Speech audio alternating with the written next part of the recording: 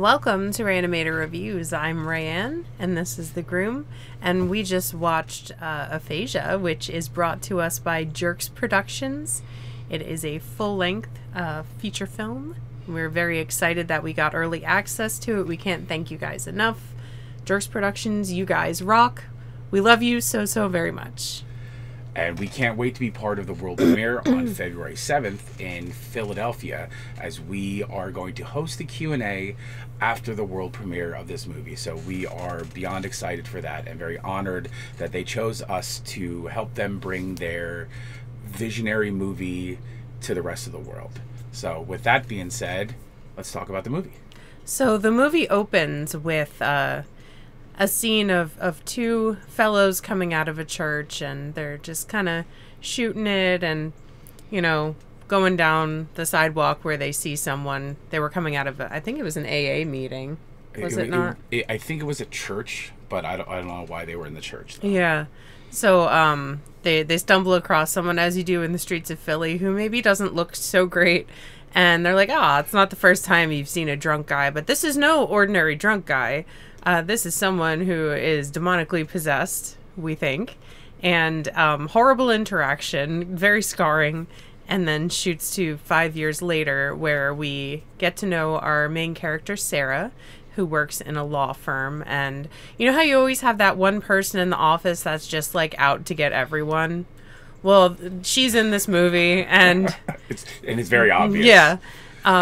She decides to unleash her vengeance upon, unfortunately, Sarah, and she does end up getting terminated, which leads to her making a very life-altering decision, which could have invited something terrible in. And I want to leave this as vague as possible. I really want everyone to get like the full experience when they do see the full movie, because I felt like there was a lot of things I wasn't expecting, even from the trailer. I wasn't expecting everything that we got, and it was really exciting. It was really fun to watch. There were a lot of laughs in this, which I was very grateful for. And if you want to watch the trailer, we're going to put it down below as a pinned comment, link to their YouTube channel, which will have their world premiere trailer linked down in the comments for you to enjoy. And then, you know, hopefully we see people there on February 17th to watch the world premiere. So what did you like about the movie, other than the fact that it was made by friends of ours?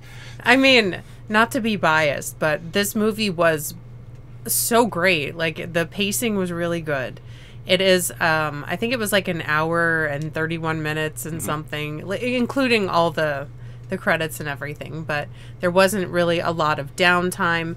There wasn't a lot of time that kind of lulled you into comfort, so you were kind of just on edge the entire time, just worrying what was going to happen next, which is good. I do appreciate that. It kept me very tense. I'm already a tense person, so it just kept me going. I also really dug the special effects. They were great, amazing, loved them. Yeah, the special effects were awesome. That was the first thing that caught me. The other thing is it didn't look like a low budget movie. Like, it didn't look like it was made by like a smaller production company like Jerks Productions. The story was great. It was you had side plots, kind of. I feel like they gave us enough background information, like not too little, not too much.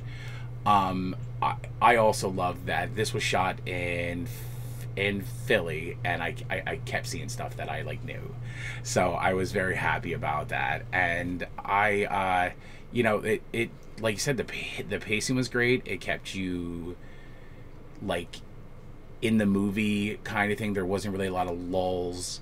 I thought the character development was great. The happenstance of how the two main characters, Sarah and Bruce, kind of like find each other in it, I thought was very well written. Kudos to Brandon.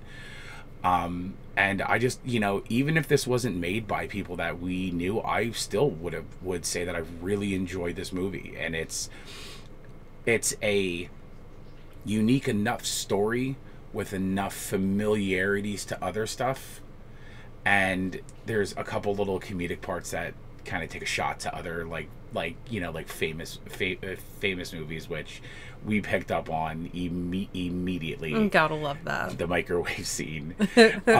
So it was like, I really enjoyed that. I feel like the acting was really strong too.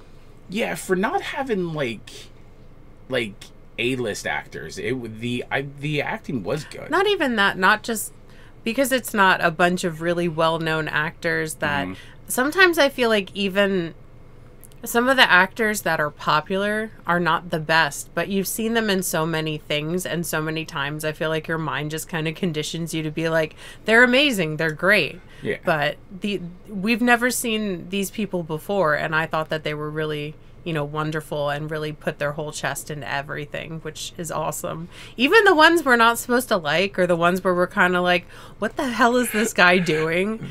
They're great. Like, they did a really good job. One of my favorite parts is in one of the diner scenes, the patron in the background with the cell phone Yeah. out. Such a natural reaction. Like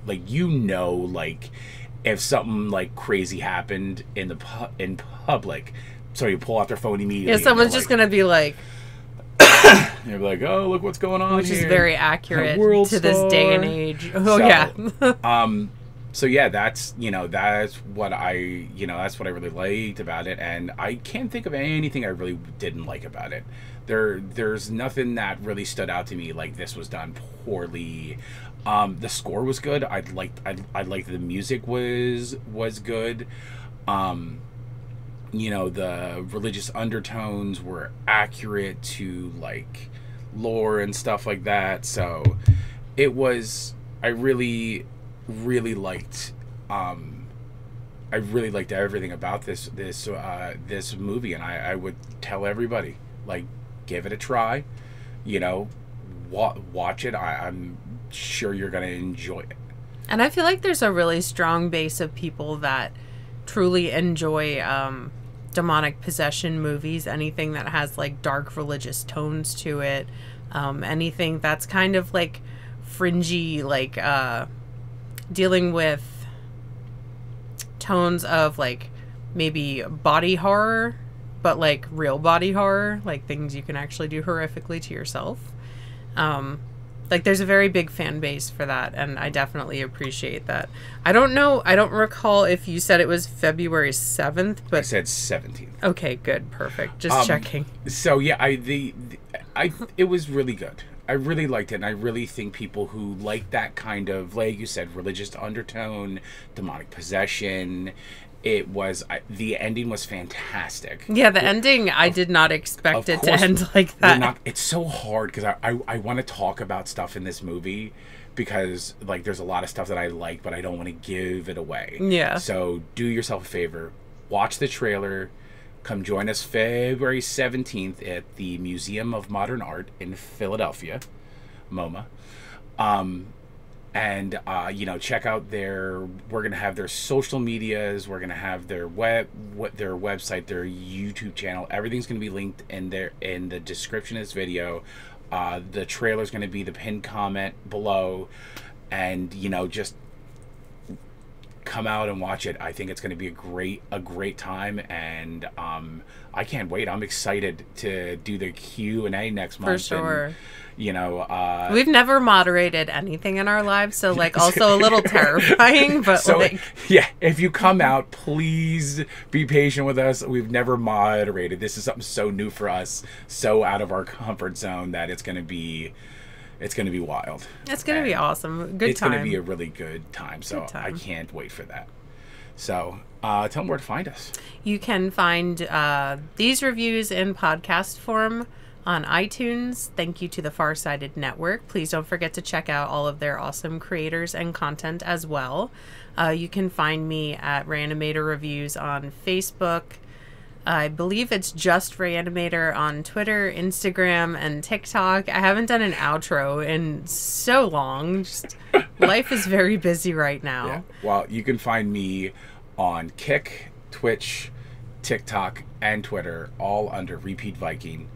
Obviously, during the outro, you'll see all the signs and the names and the symbols and everything like that. So, also, If you are in Philly or Philly adjacent, Jerks Productions does do a lot with Tattooed Mom.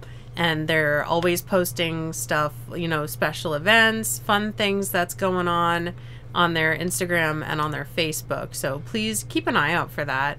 We recently got to be part of a series that they did, I think it was the Kill of the Week. Mm-hmm. And we talked about the horrible logging truck scene in Final Destination. The one that has scarred us as a generation. Yeah. So, like, also, please check out that whole series as well. I've watched the episodes, and they're really, really fun.